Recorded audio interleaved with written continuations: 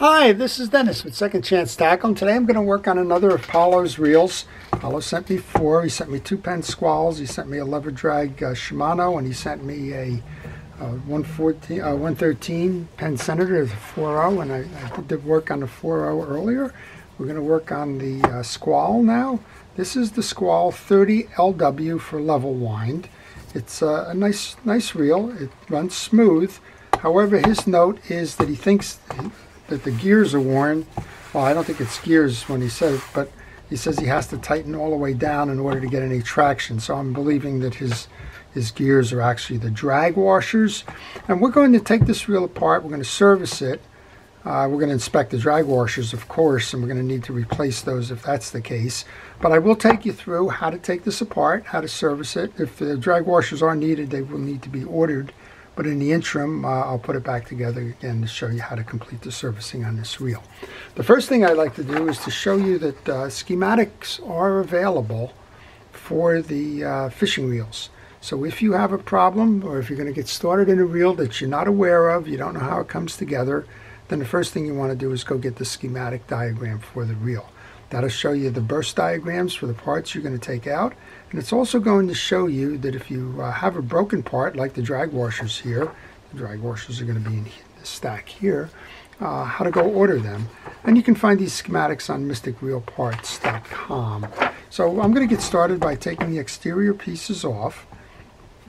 And I'm going to thank our first responders and essential personnel and everybody involved in keeping us safe during the pandemic.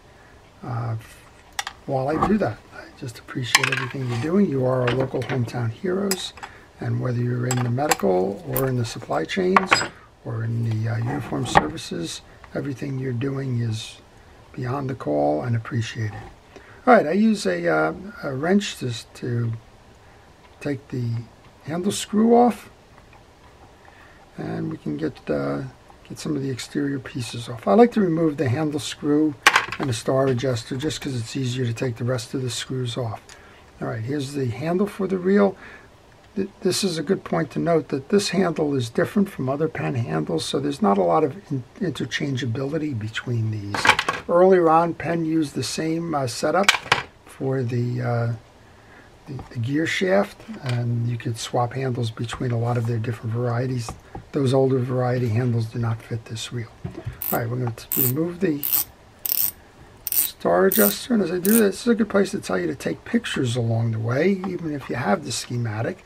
If you take the pictures, you're going to be able to have reference points when you go to reinstall, particularly if, well, let's say you lost your place along the lines and you weren't quite sure about an installation or an orientation of a part. And this is a good example right here. This is a click that lets you know that you're backing off the star adjuster. This click can go on two ways. There's a deep side of it, and then there's a flat side of it. And it'd be real easy just to flip it if you didn't remember or didn't take a picture, or if you didn't remember and took the picture, you can go back and look and say, that's how it goes. Then you have a series of tension washers that come next. Notice that there's a smaller one that sits up top, and then there's two belt washers. So again, the sequence is important here. Yes, you can find that stuff from the schematic, but if you take the pictures, it's a good reminder as well. Inside that, you have a collar, and you have the anti-reverse clutch. So we can go over. We move now to taking off the side plate. Get the right screwdriver for the job. Make sure that the screwdriver you are using fits the slot of the screw that you're taking off. It's real easy to go with an undersized screwdriver, and if you find yourself working on a reel that's a saltwater reel in particular, where those screws may have gotten embedded with salt and they're not coming out easily, well, it's real easy to butterfly that slot with an undersized screwdriver, and then you can have a problem in the future when you go to take it out again or to reinstall it. The screwdriver just may not grip.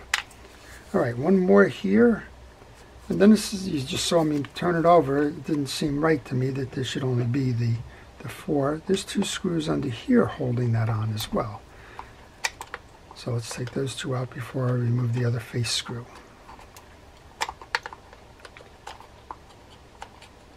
So this is an interesting reel, and I guess little lessons learned here. Don't be afraid to go into a reel because you've never done it before. If you use some of those techniques that I was talking about, go get the schematic diagram, go take a look at where the pieces and parts should be. Take pictures along the way as you're assembling or disassembling the reel. Then that should build your confidence about taking that reel apart. Yeah, I mean, I wasn't born with the idea of how to fix a Penn Squall. There had to be a first one out there, and that's exactly what I did, and I'm passing that along to you. There's a trim ring now. There's a trim ring going to fall off with this one. It's just, well, a way to pretty up the reel, I guess. That's why I call it trim. It's not material to the functioning of the reel, but it is there. And you can back that out. Sometimes you need to just move this up a little bit to back it off, but get that ring out of there. I noticed that as I took this off, the two screws that go in the back have a coarser thread than the screws that go in the front, so pay attention to those details so that when you go to reinstall, you put them in the right position. And now we should be able to remove the top side of this reel simply by pulling out. So this has a setup very similar to a bait caster, a very small bait caster, if you will. There was one more shim washer that goes on top of this collar. Again, note that as you go and you're sequencing where they belong. And then take a look at the back. You want to make sure it gets cleaned. There's a lot of some old greases and the like. It's probably the grease that came from the factory. It is blue grease, so it's Penn's grease. And clean the external pieces of this. Now on this roller bearing that's the anti-reverse clutch, you don't oil that. You leave that dry. It's a friction-driven device. If you put oil on there, it reduces the friction, which is counter to what it should be doing. Take a picture here. This is your yoke assembly, your jack assembly, and your main gear. We want to remove these springs right away, because as soon as you go to turn the reel, that spring is going to jump somewhere, and when that spring jumps, you're out of luck. All right, this is what Paulo has a question about. It's he's saying that he believes that these are worn. We're going to find out. We're going to remove that whole stack. Just pull it up like that. I'll put them on the table for a moment. We have a yoke assembly with the pinion drive gear, and we have a jack that pushes the yoke in and out. Next up then we have a click ratchet, and we have a fail-safe anti-reverse. Now that anti-reverse clutch is going to do the most work, but this is an old-fashioned tooth dog, and as you reel the main shaft, it's going to be fine. When you go to back it up, that should fall back, and you can see how it's falling back here. That's the way that this works. All right, this whole thing should lift up. You may need an assist to keep it equal. It's pretty close tolerances here. Just pull it up. You don't have to keep them together, but know that they go together to form that piece. And I wanted to do that because I believe under here, I'm going to go check the schematic, but under here should be a ball bearing. There's a ball bearing under there, and you want to get to that ball bearing as part of your maintenance. All right, I'm going to take the Phillips head screwdriver. We'll remove the screws. It's a good time to mention, if you enjoy these types of videos, please subscribe to my channel. And if you do subscribe to my channel, please hit the notification button. If you hit that notification button, you'll see the videos when I post them, and you can make a determination as to whether that's a video you want to watch and spend your time to learn more about. I get questions all the time. I work on all types of fishing reels, not just Penn. It seems that I do a lot of Penn reels. Well, that's because the customers that I have in the area use a lot of Penn reels, but I work on all brands and all types of reels. This is a trolling reel, but I work on spinning reels, bait casters, and the like. With those two screws removed, you should be able to remove the shaft, and on the bottom of the shaft here, there's a ball bearing. Actually, in this case, it looks like a bushing. It's a bushing. All right, so we just want to make sure it's clean. You can put a little bit of oil on that. And you'll see that this part's on my bench, and that's because I know that I'm going right back in with them to reinstall. That's why I didn't put them back into the case. Always dangerous. You can always find a way to knock these things loose. There's no question about that. So be careful if you're leaving your parts exposed on your bench. All right, I'll put the one in, and we'll grab the other.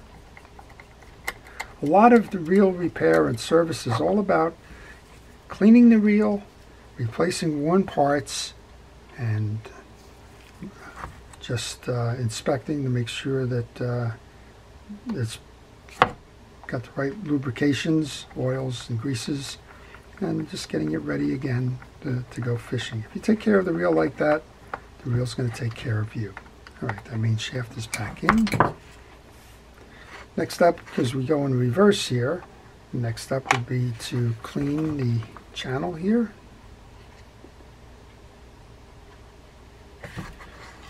Clean the jack off. A little bit of grease onto the back of the jack. We'll set that in. And one of the trickiest things about this this service is that you got to line that hole up there with the pin on the free spool release. We're going to go next to do the cleanup of the yoke. Just light greasing. Clean the shoulder of the yoke. So this right now I'm just seeing some dirty grease. That's probably the original grease in the reel. But I'm not seeing any damages or any worn parts. And Paulo says that he's having trouble with the drags. We'll take a look at the drags next. So there's a slot on this pinion gear that goes forward, just like that. And it actually matches onto the spool, just like that. Last thing I want to do then is clean off the click ratchet. I'm using my paper towel to do that. And I want to set this anti-reverse dog again. You want to check the gap here. If the gap is wide and it doesn't look like it's going to hold, then you can tap down on that to reset it back. Once you've done that, come on back and reload the dog. And when you go to load this ratchet, it needs to fit properly on the rectangle on that gear shaft. Okay, that's working fine. And then we had the washer that sat on top. All right, so now it's time to get to the question that was asked earlier. Is this, are the drags worn, or what's going on here? Well, that's an interesting wear pattern here.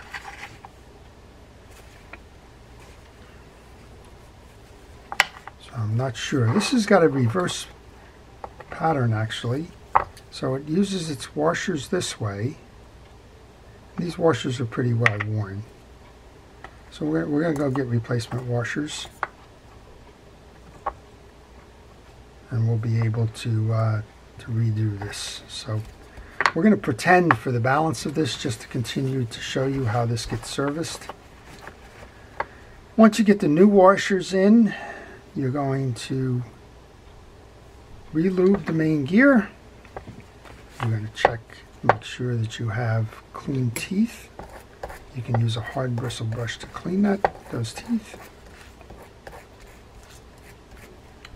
And then you can re-grease the main gear before putting it on.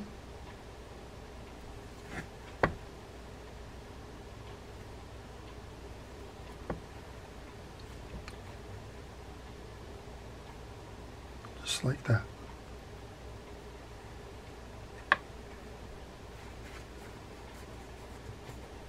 I'm just checking my schematic for a moment.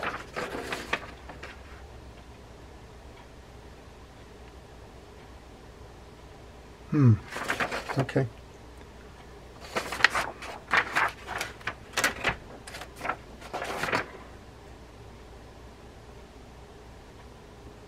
one of the things I'm seeing here, and the reason why I think this is not working, is that as I look here, it tells me that I have my click ratchet, I have a graphite washer where I found the metal washer, I have my cups, and then up top here I have that cap. So I think what's supposed to happen with this is that this graphite washer goes next, not this.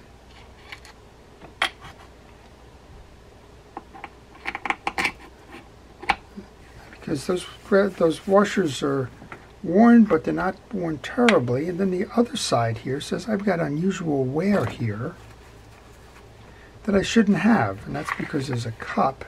My take on it is that that this belongs underneath this cap, like that. We're going to find out. Don't know why I have that there. All right. Next up then is the round washer. Also, the thing to note here that's interesting is that these teeth line up perfectly. So with that other level in there, it's more proud. Just curiosities. That's why you get this schematic. All right, that goes next. These can be lubed or left dry. There was lube on here, so I'm going to use some Cal's Universal Drag Grease just to freshen these up. And when I do that, I like to work off the excess. Wipe it off on a paper towel. Then let's reseat this. And we'll go for one more here. Now the one thing that's kind of got me curious here is that this washer here, the cap washer, is smaller, but I don't think it needs to be large because of the way that this next piece goes in. So we're going to find out when we got to put this back on now.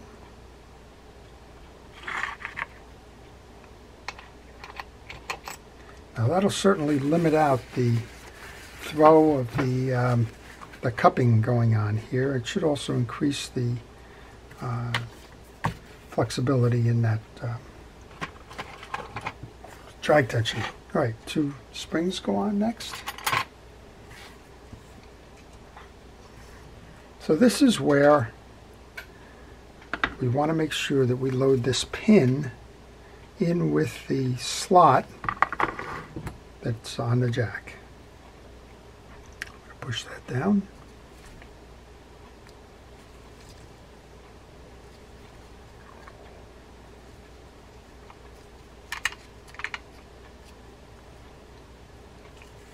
And then I'm going to raise this up.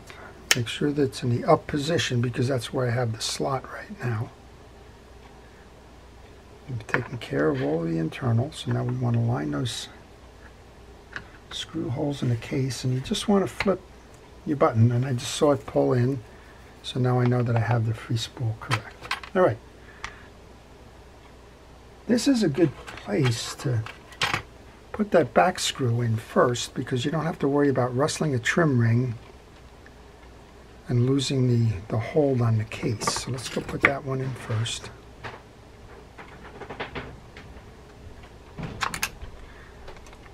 So most of real repair is following a set process. If you keep it defined and repeatable, then you'll have success. It's when you start doing a lot of things unusual or trying to take shortcuts or that's where you lose your place, or you lose a piece, or something else that shouldn't happen happens. All right, now that I got the case held on, now I can go grab that trim ring. And I had to snake that under, so I think that that's probably what I have to do here. I just find a balance point where I can flip it around. There you go. I did that by moving the angle on that free spool release. We'll go put the 4 of these on. So if you have any questions on this reel or any reel in particular, if you maybe you're working on a project and you're stuck, maybe you've got a reel that's just not performing right, and you kind of dial this video up just to see maybe if you could do some diagnosis on it, and maybe it didn't give you the answer. Well, if you leave that in the comments section, I do try to answer those. And I do try to answer them the morning after you leave that leave that comment. Typically I'm in my shop. When I'm in my shop I'm working on reels. It's kind of tough to do that on a break or whatever, but if you leave a question or a comment, I do try to respond kind of over morning coffee the next day. So comments are welcome. If you try calling me, there is a phone number on the business card that follows. If you try calling me, you're going to have marginal success. The reason for that is the phone stays out of the shop, and it's hard for me to return that call. So, especially if I'm doing a video, right? I'm going to leave that phone as far away as I can if I'm doing one of these videos. It just doesn't make sense to do it that way. There's a collar next. That's for the anti-reverse. Just work that down. You have to find the square set on the shoulders to get that collar in. Then we had that little shim ring that went next. Then we had the series of rings. Remember what I said, we had two bowed washers here. Those are tension washers. They're not flat washers. They go next. Then we had the smaller washer went on top of that. And again, if you had any questions, you would go back to your schematic. If you didn't take the picture, or if you took the picture, go reference your picture.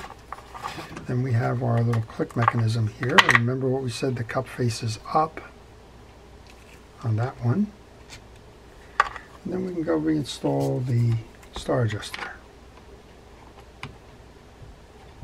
Now I like to tighten down on these, and eventually you're going to get to a point where you may not be able to get that click in.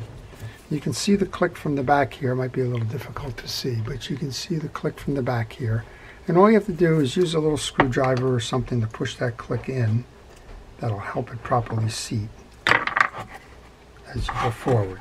If you don't, I've seen these things come in with bent click mechanisms and the like. It's really something you don't want to do if you don't have to do. Grab the handle to continue to tighten down on that. And I know I have it properly set now, I can hear it. And then take the handle off because you have one more piece here. You have that little tension washer that goes underneath. Handle. There should be a, yep, I'm going to say there's a little washer that goes on next that the handle is embedded to.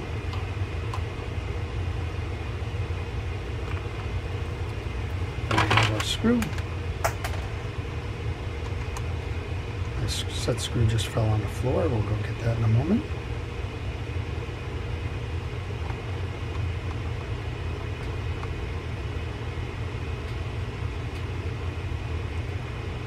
And I'm looking at my parts tray, and this is another value of the parts tray. I have one more screw in there. And if I didn't have the parts tray, it may have just be that it gets resigned to going missing for life. In this case, it's in my parts tray, and I know where it belongs.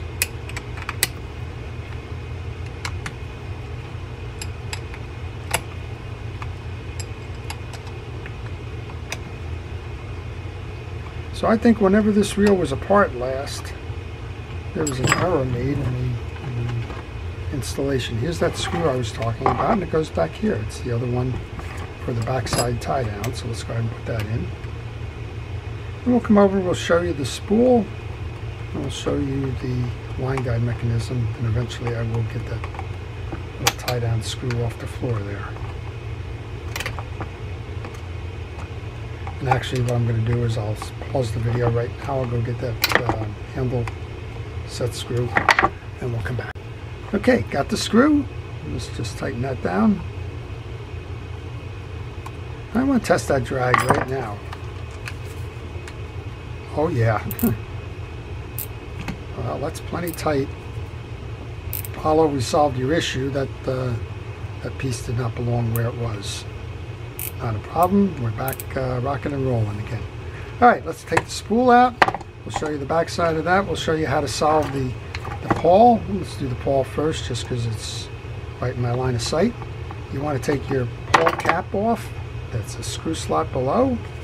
You want to remove the pawl just like that. And you want to check the pawl, The teeth need to be even. In this case they are even. It may be hard to see, but they're even, equally spaced. You want to make sure it's clean. Take any debris that may be off there on the shoulders, get that there. Reinsert the pawl. And one of the things you might want to do is hold your finger on the pawl and rotate the reel,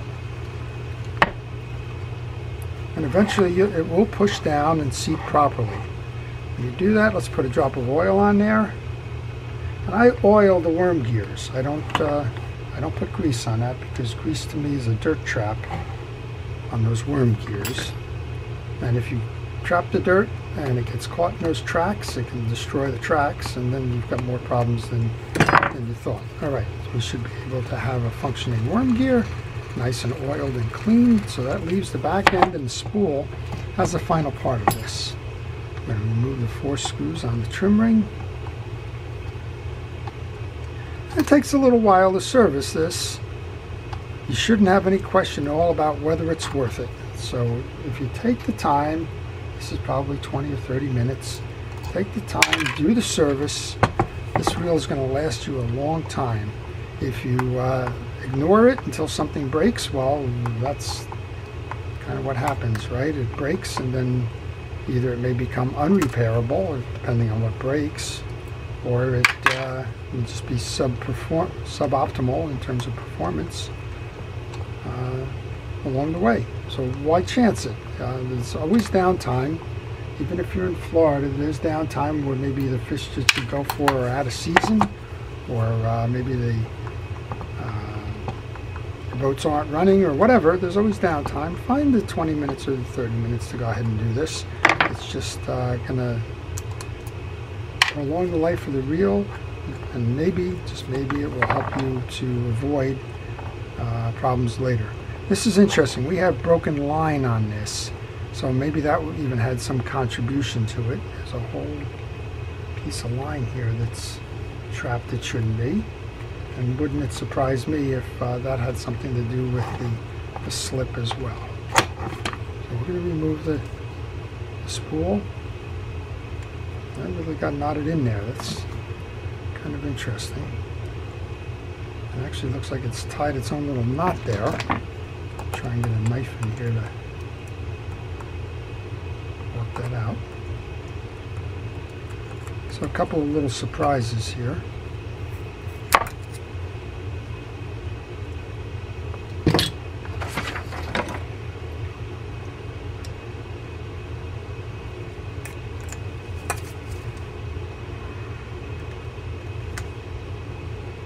There we go. All right, all solved. Paulo asked me to keep the braid on. We can do that. As a general rule, I recommend that you change your line every year. If you just change this line, I'll respect that. Particularly monofilament. Monofilament has a horrible memory to it, and what happens with the monofilament is that the line gets memory in it, and that memory will cause issues later on. You've got a lot of grease on non-moving parts here. That just invites trouble.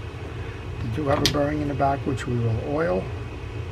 These are Teflon gears. You do not need to do anything with those gears at all. All right, everything checks out on this side. We've done the pawl, we've done the spool. So you can just reassemble here. When you go to find the positioning, generally the nameplate is perpendicular to the reel seat. And then just put the 4 screws, which are the same size, back in.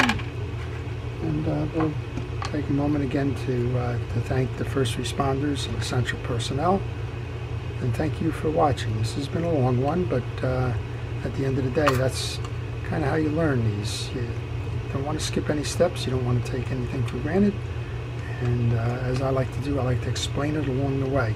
My goal at Second Chance Tackle is to keep fishing reels working and give reels a second chance on those that aren't working. But more importantly, it's to pass along what I know to the viewers so that they can do it themselves. And again, if they don't want to do it themselves, I'm happy to work on your reels for them, but that's not the primary focus of this channel. The focus of the channel is kind of pass along what I know, leave a legacy, if you will. All right, 2 more to go. Final test, and I'll have another one ready to go fishing again.